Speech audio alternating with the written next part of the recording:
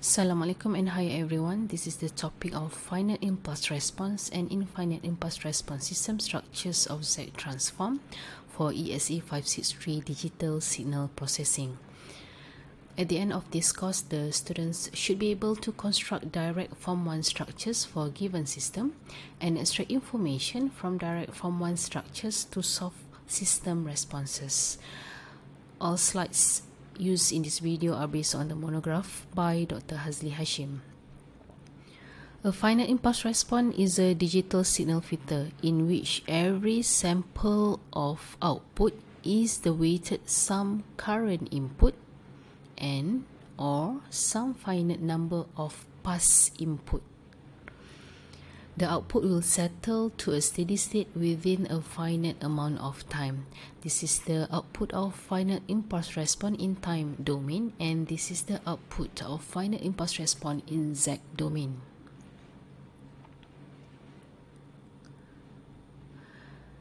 Based on the equation of output FIR in time domain, this is the direct form 1.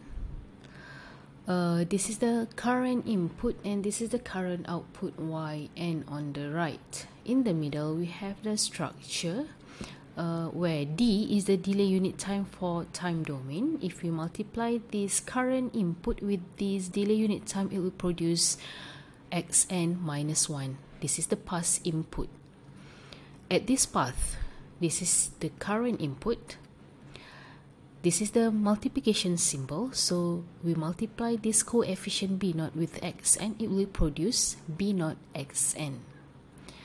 For the second path, this is the past input xn minus 1 after we apply this delay unit time to the current input. Multiply with this coefficient b1, it will produce b1 xn minus 1. The third path is xn minus 2 after we apply double delay unit time for the current input.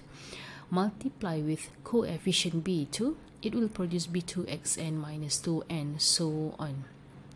So to produce this equation of yn, it is equal to b0 xn plus b1 xn minus 1 plus b2 xn minus 2 plus bm xn minus m.